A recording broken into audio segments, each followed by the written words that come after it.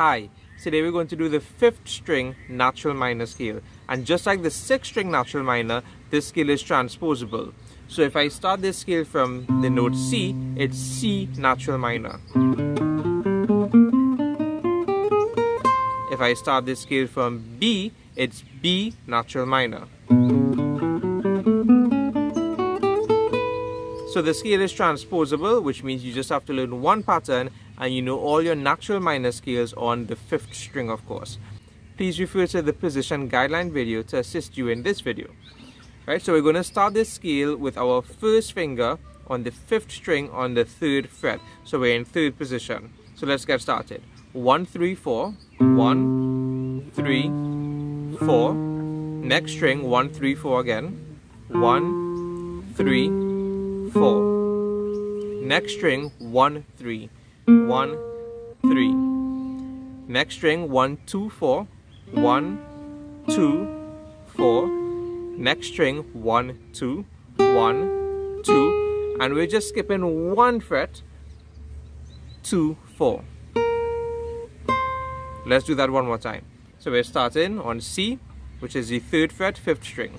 1, 3, 4. Next string, 1, 3, 4. Next string, 1, 3. Next string, 1, 2, 4. Next string, 1, 2. Skip 1 fret. 2, 4.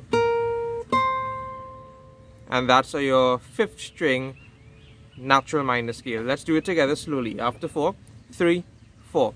1, 3, 4. 1, 3, 4. 1, 3. 1, 2, 4. 1, 2, 2, 4. Now this scale is very similar to the harmonic minor scale. The harmonic minor scale is 1, 3, 4, 1, 3, 4, 2, 3.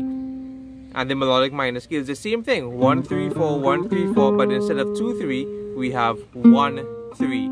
It continues the same as the harmonic minor scale. 1, 2, 4, 1, 2, which is exactly what the harmonic minor scale does. But after this, the harmonic scale skips 2 frets and does 2, 3. But in the natural minor scale, it just skips 1 fret and does 2, 4.